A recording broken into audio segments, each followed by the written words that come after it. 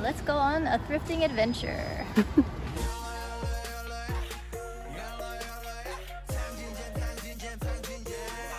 So, since thrifting is kind of my thing, I thought I would take you guys around the Kansai area and show you some of my favorite thrift stores and just some of the best thrifting areas around here. So I think when most people think about thrifting in Kansai or Osaka, the first place that comes to mind is AmeMura, and we will go there eventually, but I think we should start in Horie, which is one of my favorite areas here because there's really nice cafes and there's some like fancy furniture shops, but there's also a few thrift stores here, so let's do that.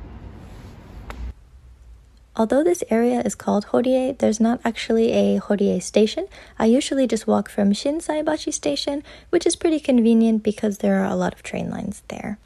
So this store is called Jam. They have a few locations throughout Kansai. I think it's a really well curated store, so I do visit most of the locations. So by the end of this video, you're either going to want to visit there or you're going to be really tired of seeing this store.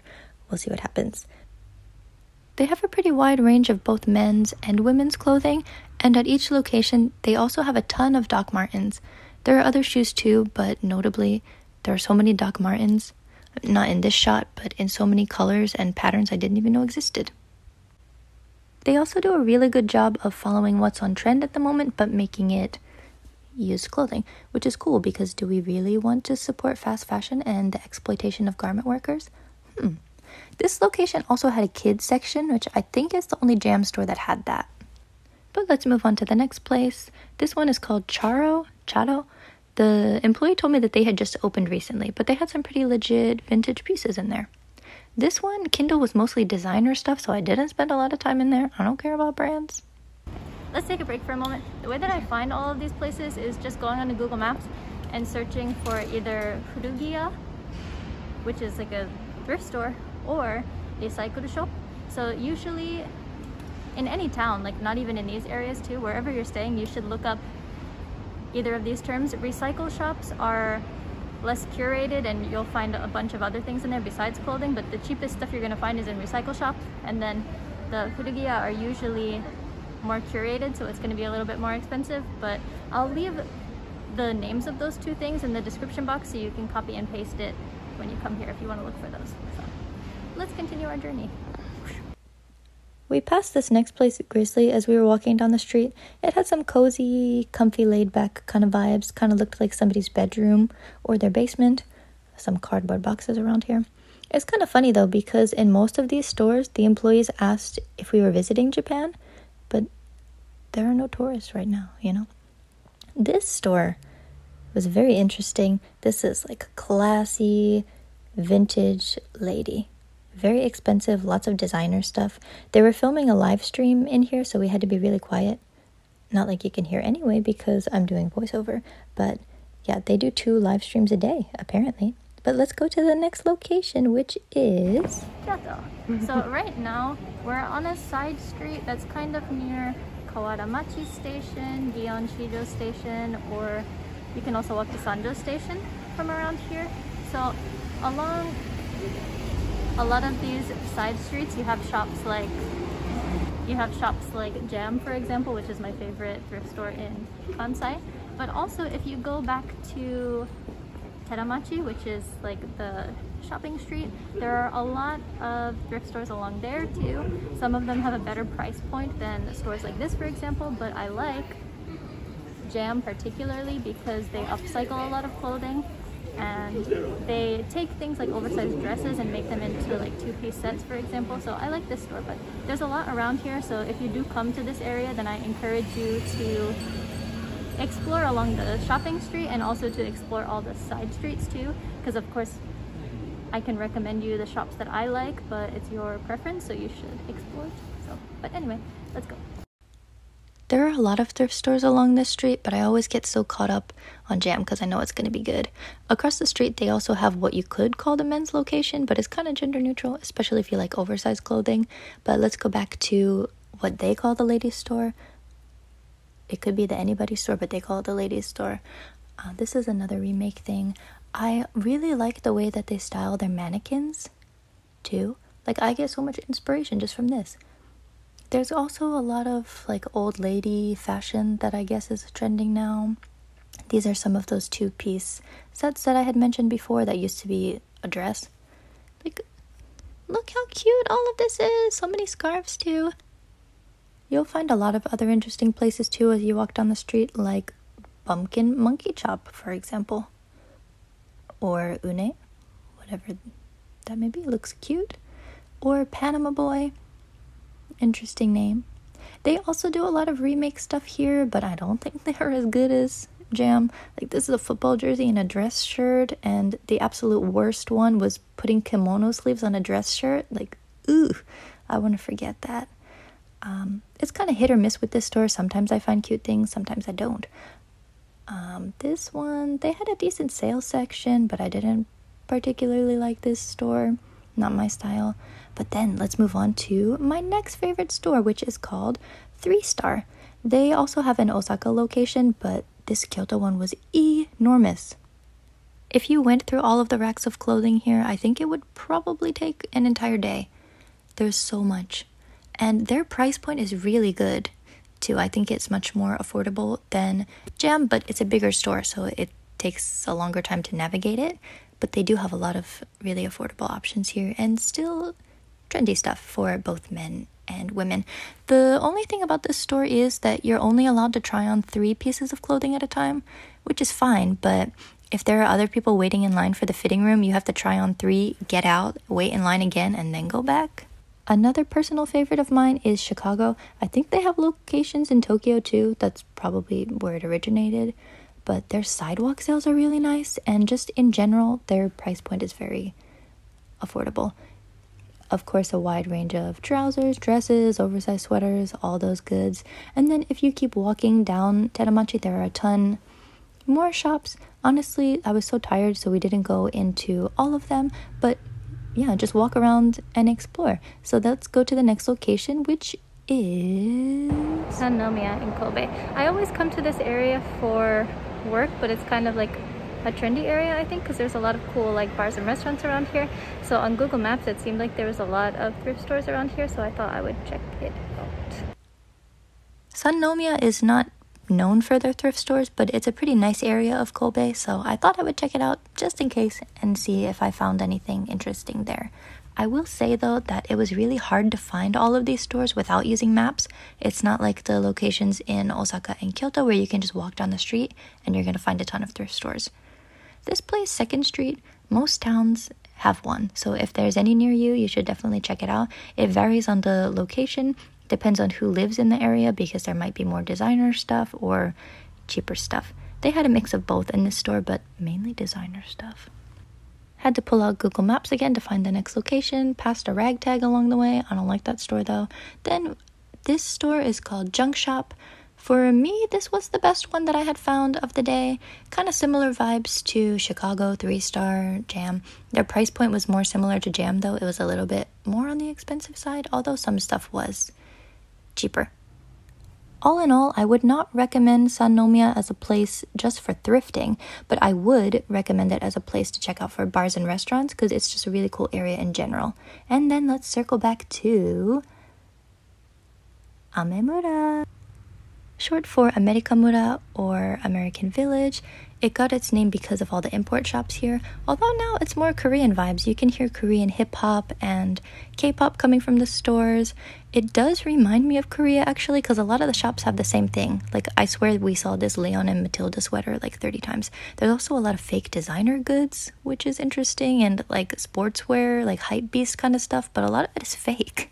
But among all this, you can find lots of thrift stores too.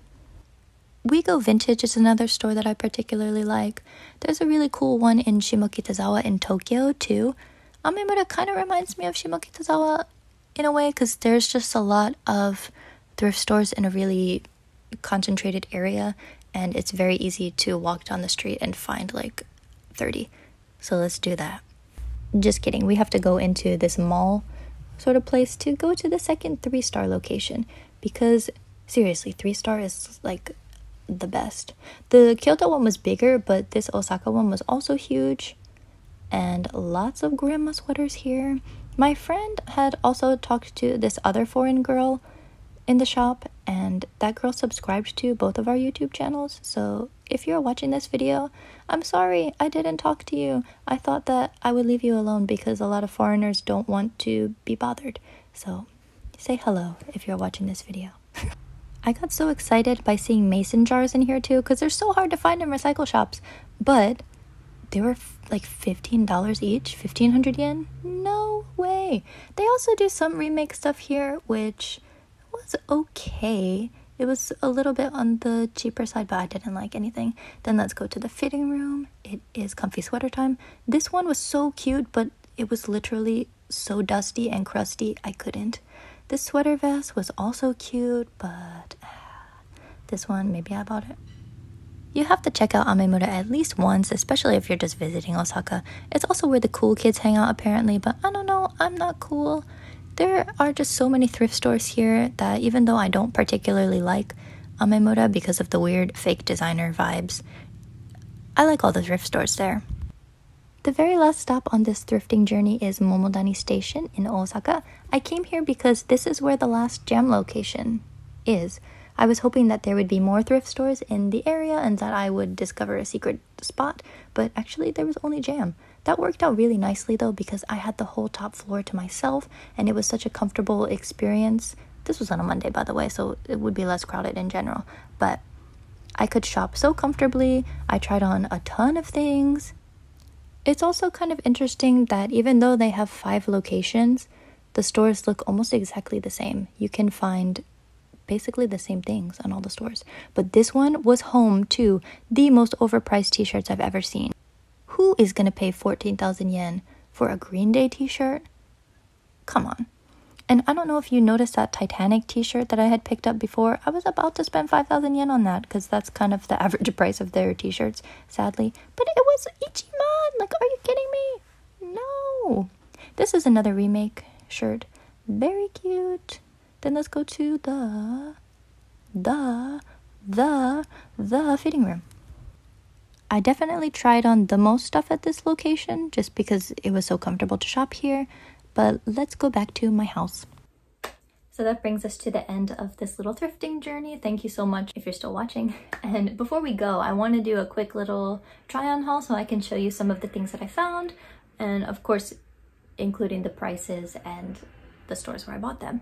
But even before that, I want to give a big shout out to my friend Rhiannon for joining me for most of this and for helping me film it. So thank you, Rhiannon. And you should check out her YouTube. She also has one if you're interested in life in Kyoto, and she has really like peaceful videos, so give her a watch too. But okay, yeah, let's try on the stuff.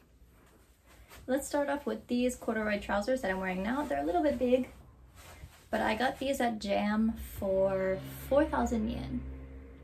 Then we have this skirt from 3-Star that was 1,500. Then there's these floral pajama looking pants from 3-Star. I forget the price, so I'm gonna insert it. I thought it would be cute with an oversized sweater over it maybe. Then we've got these brown pants that I got at Jam. I think they were 5,000 because they are Levi's. They're not denim though, they're like dress pants materials, but the shape is nice. Then we have these purple cords that I got at Jam. There are no back pockets, so I think that really adds to the whole wedgie that I get from these. Then we have this very long corduroy dress. This is the only dress that I got. This was from Chicago. I think I need to get a new waist belt so I can belt it, but it looks like a couch and it's corduroy and very fall vibes. I love it. Next, onto tops. There's this velvet floral button down that I got from 3-Star for 1,500. I got this really soft, sort of cropped cardigan at 3-Star. I think that was also 1,500. Just a basic piece. This sweater I got at my local recycle shop for 1,100 yen. I think the material is called chenille, but I like how it's kind of shiny and it was cheap, so nice. This next top is my absolute favorite. This is one of the upcycled or remade pieces from Jam. So this was a men's polo Ralph Lauren dress shirt and they made it all frilly. So this was more expensive. It was 6,000 yen, but I think it was okay to splurge on it because this is so cute and unique. The next couple shirts I got on sale at Jam over the summer. For some reason, for a limited time over the summer, they had a sale section, but they usually don't. So I really had to jump on that. The other shirt too. This is another one from the local recycle shop. I really liked the ribbon on the collar, and this color is kind of odd. Next one from the recycle shop. It's kind of strange because it's a t-shirt that's itchy, but it was 70% off, and this little flower land thing was so cute. I also had to get this top from the recycle shop because this material is so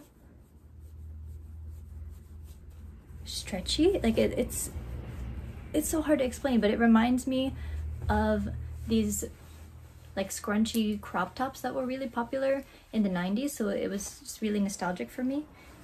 And it's cute. It would not be a fall thrift haul without some chunky sweaters, so here's that. This is from 3-star, and it was 3,000 yen. This is the second chunky sweater that I got. I really liked the details on it. It is extremely itchy, so I'm gonna have to wear something soft under it or else my skin is gonna fall off. Okay, this really is the end now. I know that Kyoto, Osaka, and Hyogo prefectures are not the only parts of Kansai, but they're the most easily accessible for me, so I chose to just highlight places in those areas. But if you know of any other place, let me know and I can check it out in the future. And yeah, let me know what you think about the stores that I introduced you guys to, or the areas, and the clothes that I bought. So catch you guys next time in a video that may or may not be house related. Bye. 3 o'clock? I can't wait that long. I'm an old lady. Let's go.